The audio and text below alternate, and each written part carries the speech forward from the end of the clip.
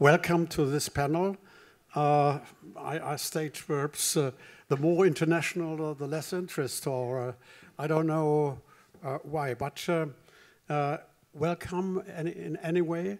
In the next 50 minutes, we'd like to explore with you how OER have developed internationally in the late last years and what the role of international organizations is in this field. Thank you for joining us. A special thanks to Mr. JERMOL, who came from Slovenia, and Mr. OER, who both have agreed to join us as experts on this panel. May I first ask you to introduce yourself, and then I will introduce myself. First you, and then you. Okay. So, thank you very much for the introduction. So, my name is MITJA. I am actually working at the National Research Institute in Slovenia, in Ljubljana. So my background and what I do is research on artificial intelligence. So whatever I do besides that is actually a kind of a side effect that happened to us, which is open education and open education resources. So I'm also heading the department for knowledge transfer at the Institute, and I'm also the UNESCO chair on OER. Thank you. So my name's Dominic. I've been working on higher education research in comparative perspective for probably the last 15 years. But I've been focused on OER for the last 2 years, particularly because I was given a contract by the OECD to look at this, because the OECD wanted to go back to OER and see what was happening in that area. My name is Walter HIRCHE.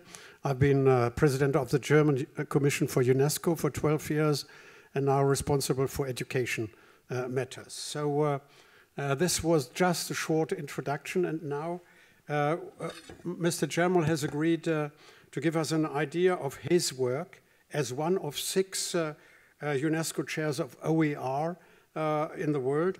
At the same time, he will present to us the extensive experience of Slovenia with OER, and he will do all this in perspective of the contribution of international organizations to his work. So the floor is yours.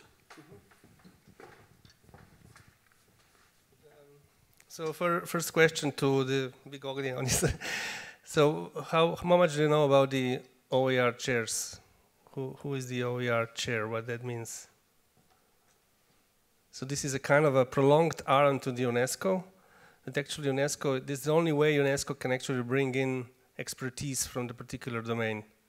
So they are building up these OER chairs, so you get a formal approval that you are the OER chair, but certainly you have to finance yourself and work as yourself as the credits on your organization. So actually OER chairs are the ones who are trying to, let's say, bring in and push forward activities that are there in UNESCO, plus co-create the particular activities. So what I will be showing you today are 2 things. So one is what is right now going on the UNESCO side on OER. And then, of course, the next thing would be how we in Slovenia have been setting up the first national initiative on open education, which involves also OER. So this is the first slide I have here, which actually is showing you just what everybody more or less know.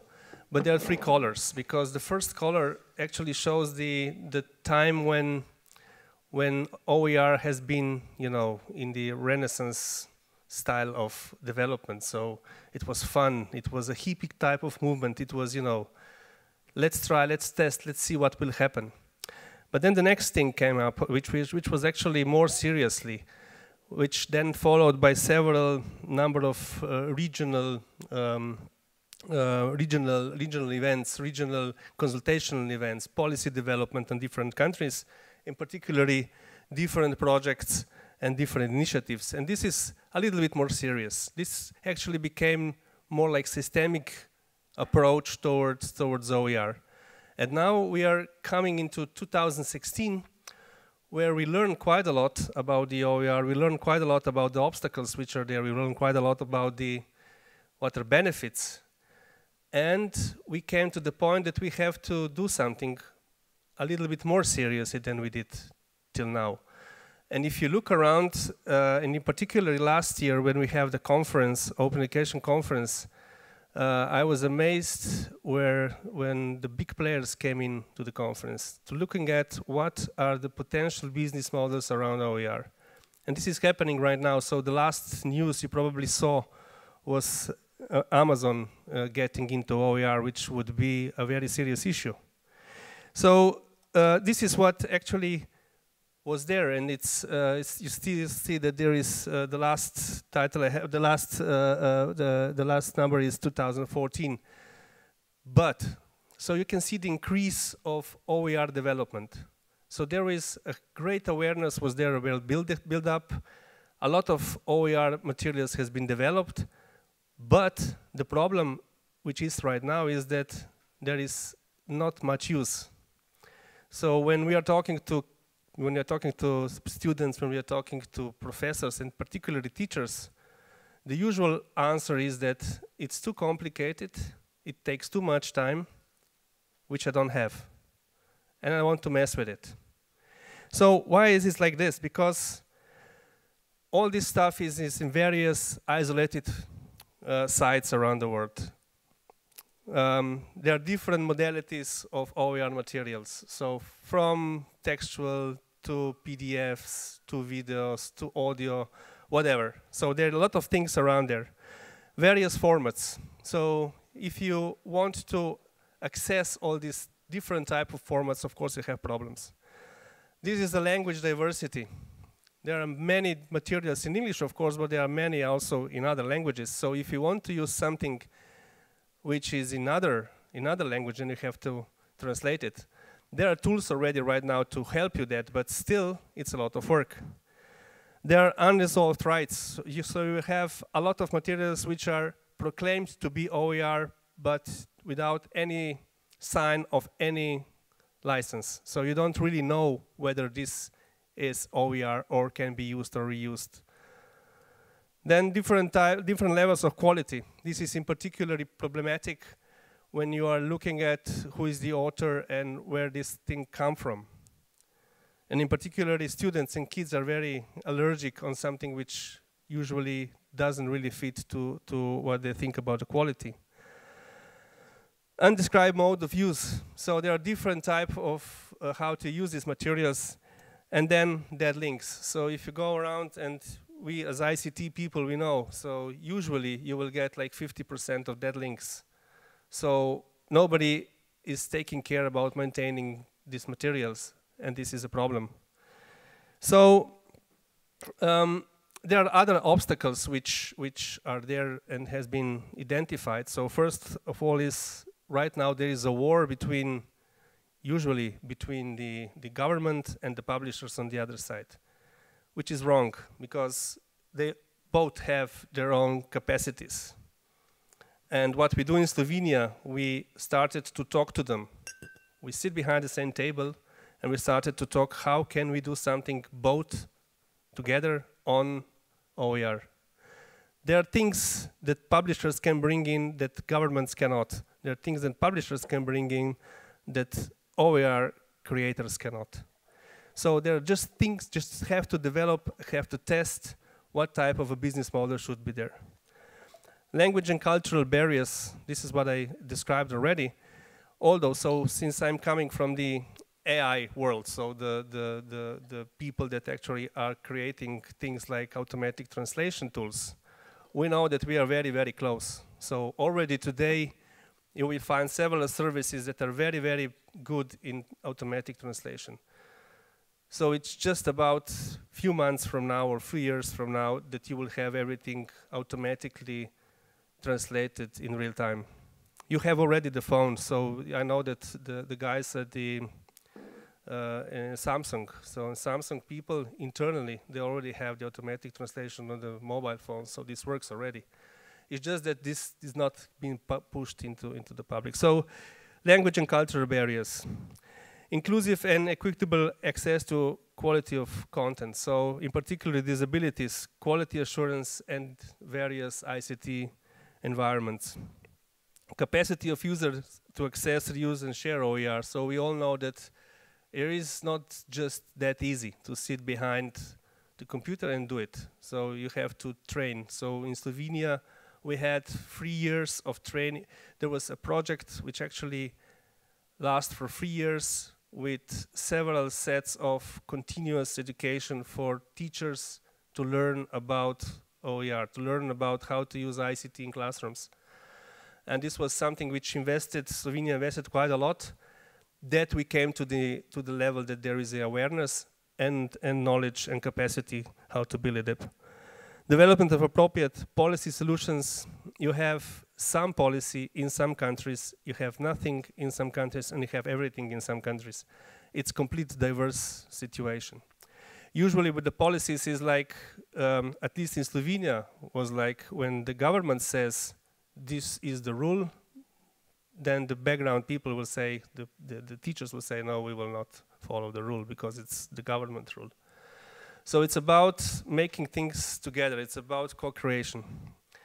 And need for clarity of the term open. So you have plenty of things around, you know, like MOOCs, like open courseware, which is not necessarily open. Though nobody knows what actually means being open.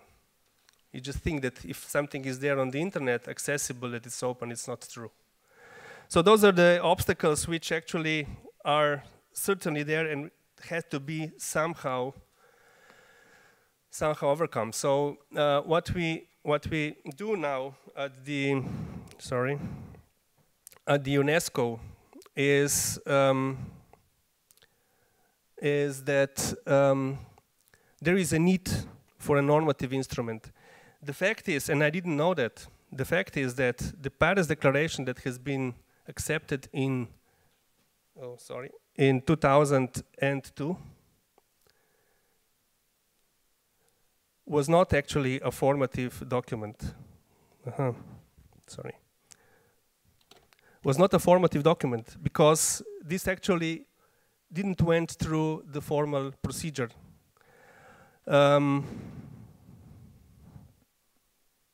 What I will do now is just kill this thing.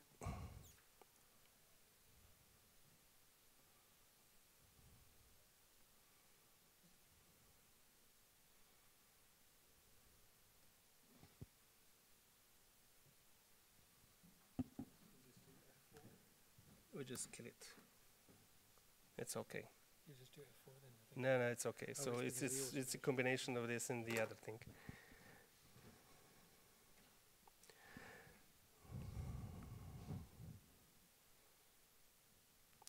So Paris Declaration is not officially UNESCO standard. Sorry again. We need to kill everything. It's this is what I will do now, like this. Transition none, and you're done.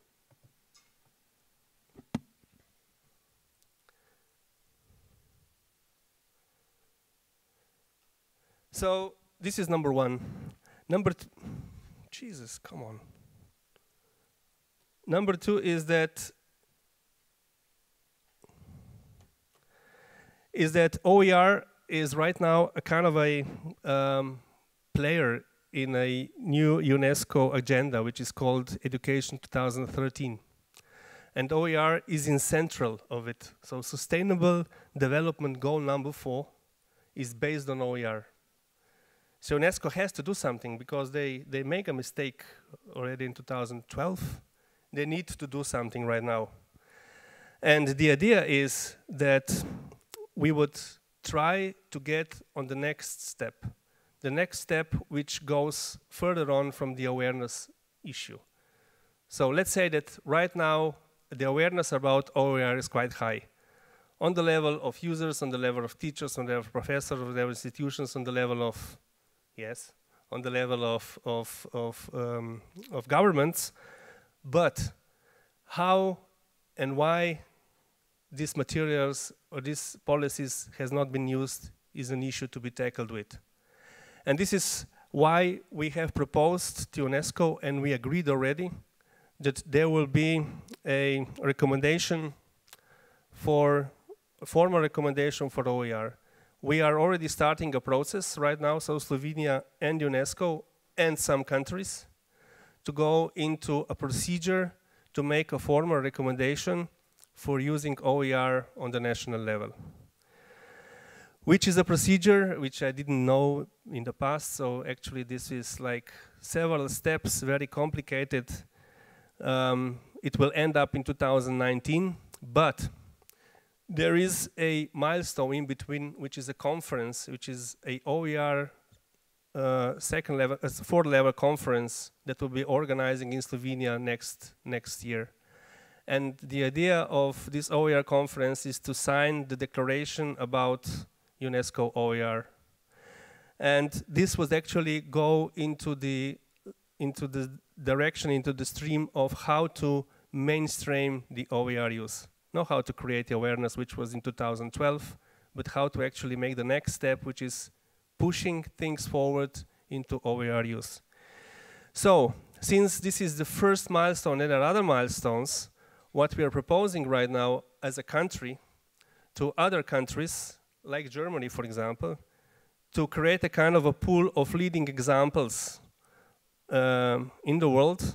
So the countries that are actually pushing things forward on, because UNESCO cannot do it by themselves, and create a kind of a coalition that will actually goes from that moment to the end. So, and maybe further on also push it towards to the convention, which is then a formal document that everybody can need to sign. So this is what is going on the UNESCO side. There are things that are going on the European Commission side. So one is still opening up education, which has been published in 2013, is still a communication. But there are things there that are coming somehow out of it. So first, you see that some of the proposals which has been published and are being published are now already including something which would require a synchronization with the opening up education. And opening up education is based on OER. So there is a communication, there is a document to which some units inside the Commission actually used to link to them. On the other side, there is the DG EIC, so DG EAC, DG Education. DG Education is now seriously thinking about that mobility of researchers is not really a mobility as it has been thought in the past, which would be me going into a place B. Because there is something else coming into the play, and this is IT.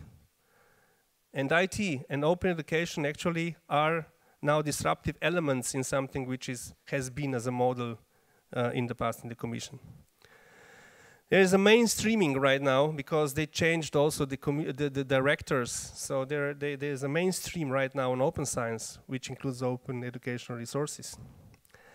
And there are several issues about SWOFs. It is a science with and for the society, which is a special horizontal cross-cutting group that actually thinks about this mechanism for openness in science and education. So there are things that are going on seriously also inside the Commission. And guess what? The Commission is also taking a part in the UNESCO endeavor. So how we did that in Slovenia, this is what I said. So what we do in Slovenia, what I do, is AI, is developing tools. And those tools are very interesting because they can do big data analytics up to reasoning. And these tools are actually bringing on a lot of supplementary things that are actually solving issues that has been defined before as problems, like content understanding, user modeling, personalized education, automatic translation, and all this stuff. So this is actually how we came into the play of open educational resources, and we learned our path through time. So it was a hard issue. So we started to build up our own OER resource in 2002, and we learned all the mistakes, we learned all the problems, all the barriers in real life. And we survived, and we came up to the end. And this is how we actually came into the play of being the first country to set up the national initiative. So the main drivers that we start was that we said, if you really want to change something, then you have to do it both ways. So bottom up and top down. So you have to build on the basic interest, and the basic interest is there at schools, the basic interest is there at publishers, the basic interest is there at the industry, the basic interest is there at the professors, the kids. So what is the basic interest in open education? So what we actually did, we went to talk with all these people, and everybody said to us, well, we have to change something, we have to do something else, because as it is right now, the educational system really doesn't work anymore. So we have to do something else. So why don't we try it? Why don't we do it together? And this is what we did. So we started to involve all the stakeholders in Slovenia. Since we are not that big country like Germany, for us it's easy to sit down and talk to each other. Although, of course, that means that we are also competitors. You know, in the small market, is a lot of competitors. The small market is usually a problem. But there is a common interest. And this common interest actually pushed things forward on. So right now we are having an initiative where we do things which are not really human in the sense of our way of thinking. We don't listen and we don't talk. And the major problem in Slovenia was that we didn't know about what is going on inside the country. So I'm always amazed when I talk to the people, to different stakeholders about what is going on, and there are plenty of interesting things. It's just about listen, it's just about to discuss, to be open-minded and say to each other, so why don't we just, you know, build on top of these best practices and share them. So what we did is this unconditional knowledge sharing, unconditional idea sharing, unconditional, everything unconditional. And we are having meetings like 30 people sitting behind the same table, which is always very creative. We don't discuss about the issues, which is who is governments, documents, and all this stuff. No, we are talking about real projects, real ideas. And this is what we like. So liking means that you create things, you test things in practice, and you say this works and this doesn't work. And you can only do that if you have something which is a test bed. And Slovenia right now is a test bed as a country. The last partner we invited into the project was actually ministry. We came to the ministry and we said to the ministry, there is a role for you in this endeavor, and the role would be that when there is a need to change the legislation and the policy, you should do it. And the minister said, thank you very much to come to talk to us, because we usually have this problem of us imposing the rules which are not being accepted. And we have this formal policy support. So what we did, what we achieved so far is that we have this first national-wide initiative, so everybody knows about Slovenia in OER right now. We have this strategic commitment of Slovenian government. We have the European Commission and UNESCO support, so we have our own desk officer taking care about our project, our initiative at the European Commission.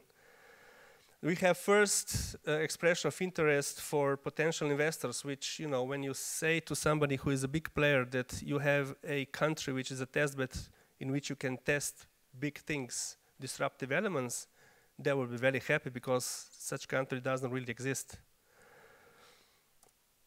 We have right now 32 running projects, which are different types of, different sorts of, from strategic, from infrastructural to policy level, so everything. I will show you some of the stuff. First policy initiatives, and we have followers knocking on the door. So,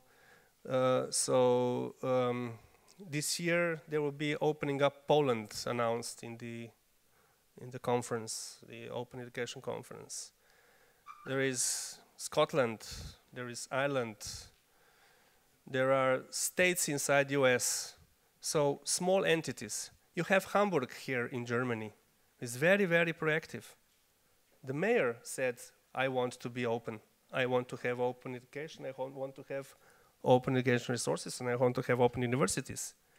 So it's not about really about state level. It's about finding a basic interest and then going further on.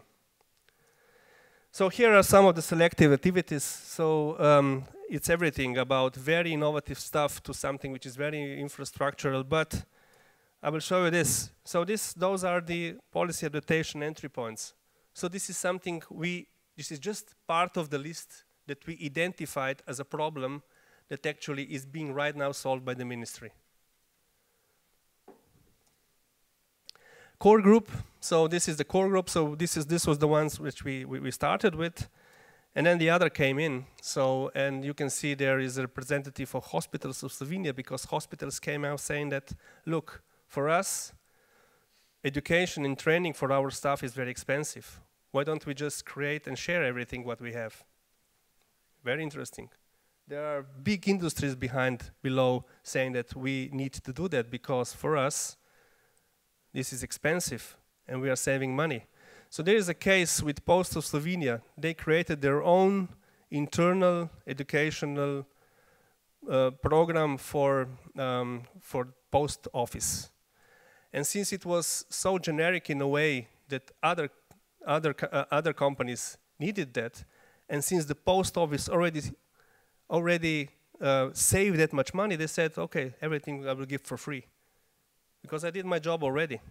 So why should I just take it for myself? So they are very interesting examples. So I'm concluding here.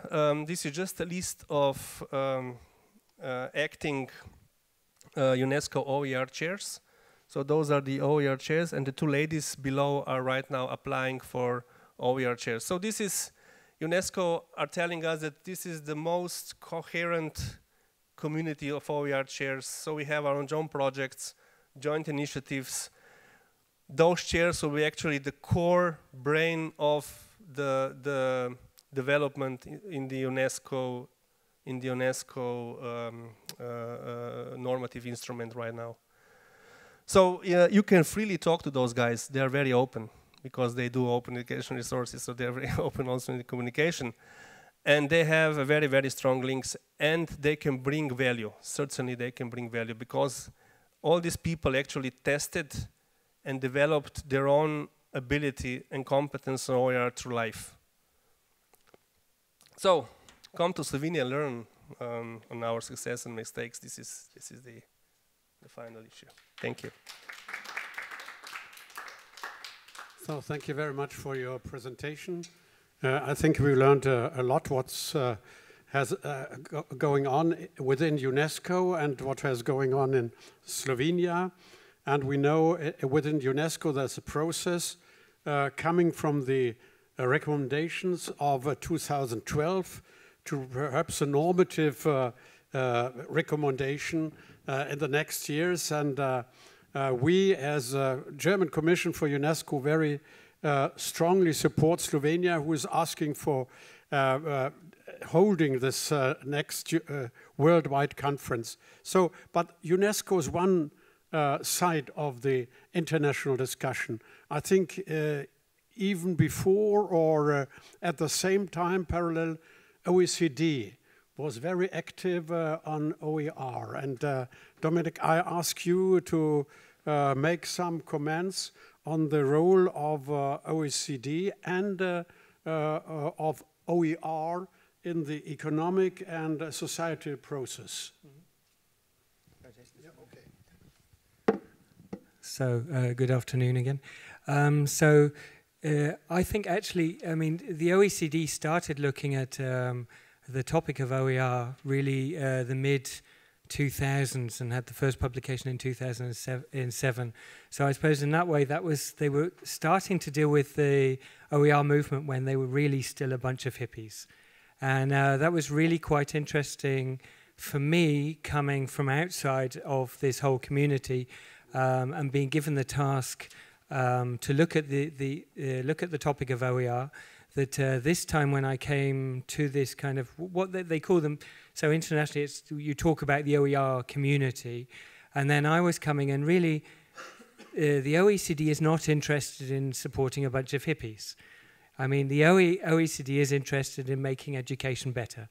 And I think what has also strengthened the interest of the OECD in these kinds of approaches is in 2008, after we had the financial crisis, there was a huge debate within the OECD about what kind of growth have we been supporting in the member countries? What kind of economic models? And there was a huge debate then pretty much under the topic of new growth models.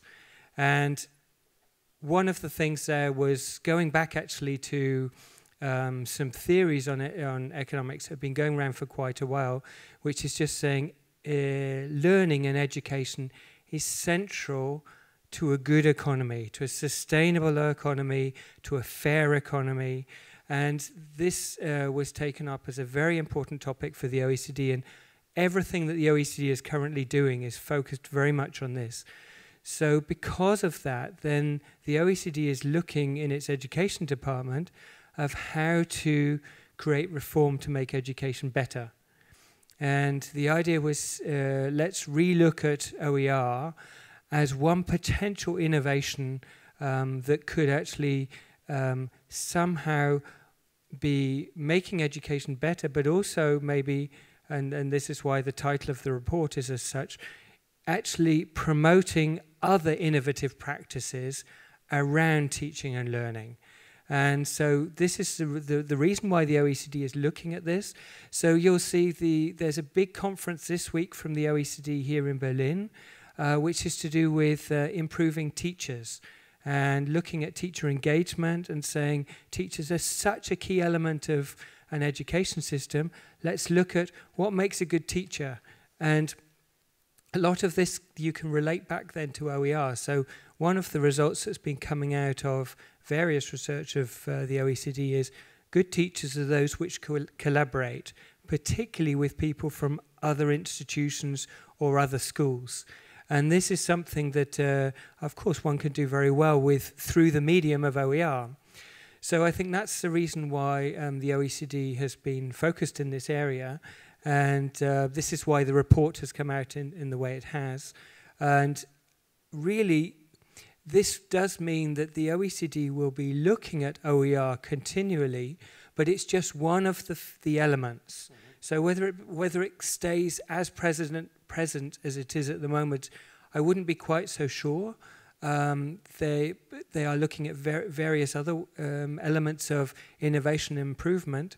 And but I think particularly this idea, if UNESCO is going to push it again, I think the OECD would play a big role in this, because in fact at the start of our project, looking at the OER, we actually had very strong contact with UNESCO. The problem is though that they really do have staffing problems and time problems. And we simply didn't find anyone who could spend time to actually support us. But I mean, so there is a lot of cooperation as well between the OECD and UNESCO. And the other thing is, I suppose, the OECD has been criticized in the past as being kind of a rich country club. And this is also, there's also strategies working against this. So one of my colleagues in the OECD is doing work on what's called frugal innovation in India. So it's really to try and look beyond the member countries of the OECD. And in fact, in our report, we do have some examples of interesting OER cases coming from outside of the OECD member states, because we think, okay, well, if you found something good, it can be good for other countries as well. Thank you very much.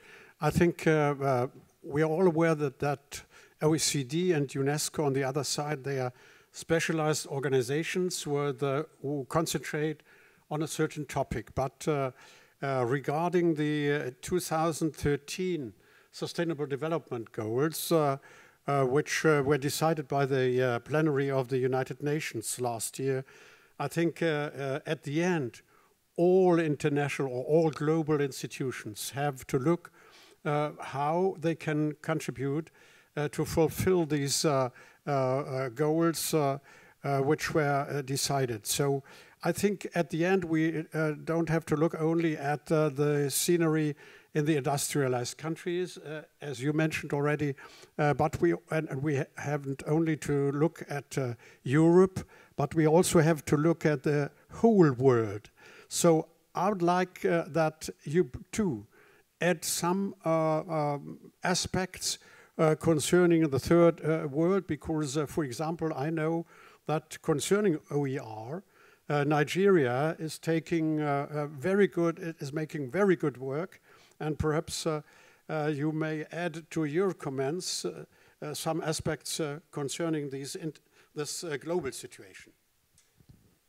So certainly UNESCO is very active in the third countries, so more than everybody anywhere else. In fact, the first idea of this conference was actually to be in Nairobi, but then, I don't know, something happened, and so we came in, and then that was it.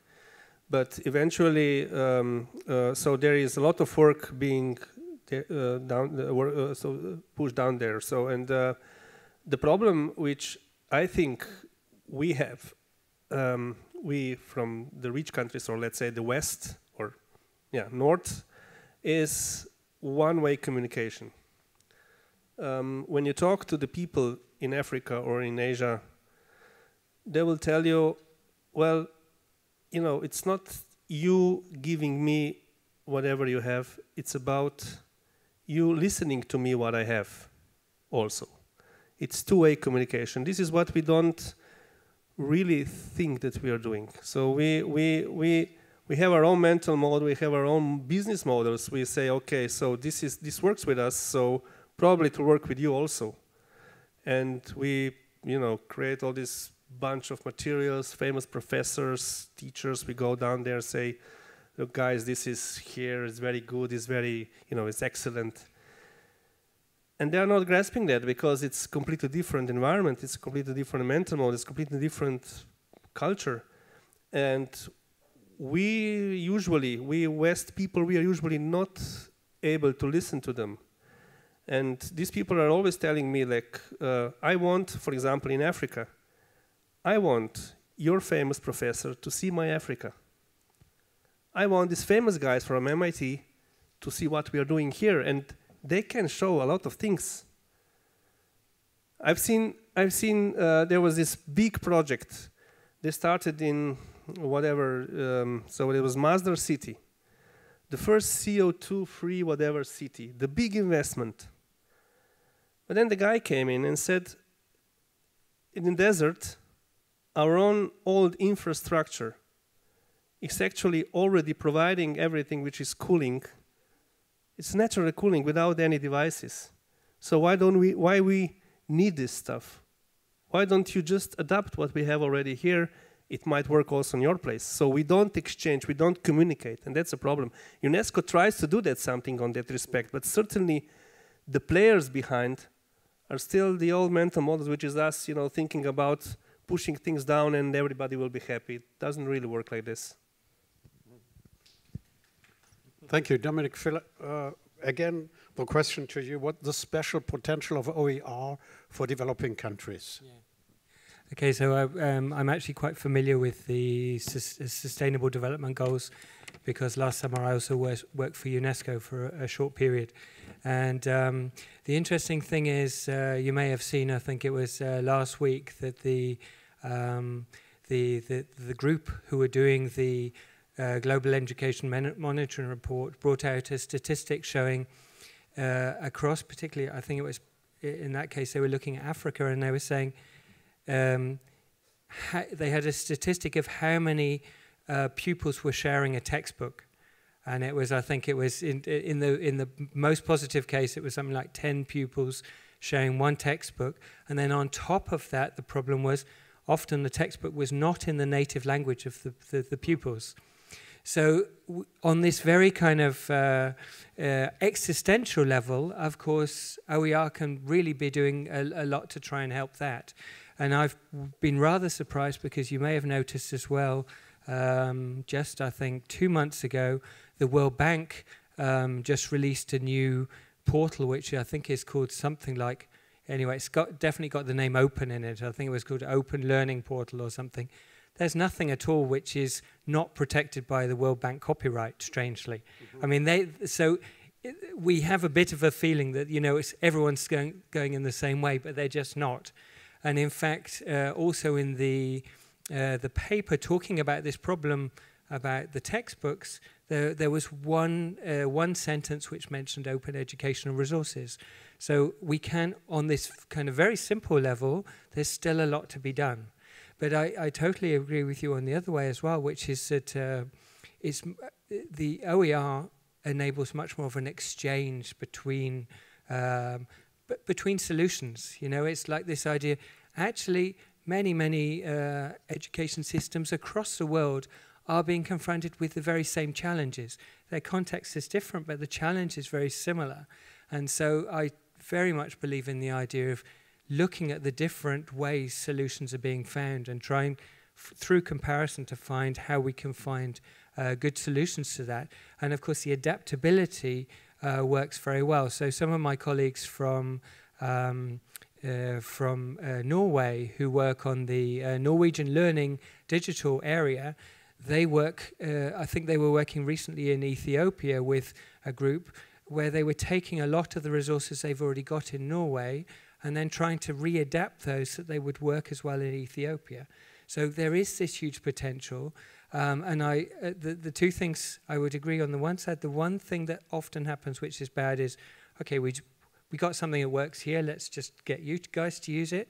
But the other thing is often that there's not really this recognition that many of these problems are happening across the world about the same time, so you really can learn through comparison. And that is the reason why organizations, the international organizations such as UNESCO, the OECD, actually the World Bank as well, really are central because they're the central hubs where people are coming together to talk about this. And this is often why the OECD picks up certain topics. It's because policymakers and ministers are coming to them and saying, we've heard about this, what should we be doing? So you're hearing from there, and it's got to come to a hub. And the European Commission can work in a similar way as well. Thank you both very much for your comments and global aspects. I'm very convinced that we are not able to answer to the big challenges of illiteracy and closed access at the moment for younger people if we don't look for OER as an instrument and as possibilities to open the access for all and to give the chance for adults again to start to learn something. So I think there is what concerns OER. This is not at all only a technical instrument, but this is a pedagogic instrument. It is an instrument for to guarantee a better education, more quality of education, and more individualism within education. So at the end, more participation, and that means that we may have a chance to hear what people like to be realized in the world. So thank you too very much. I think we are, at the end of this last panel. And I thank the auditory for being here and listening to us. Thank you very much.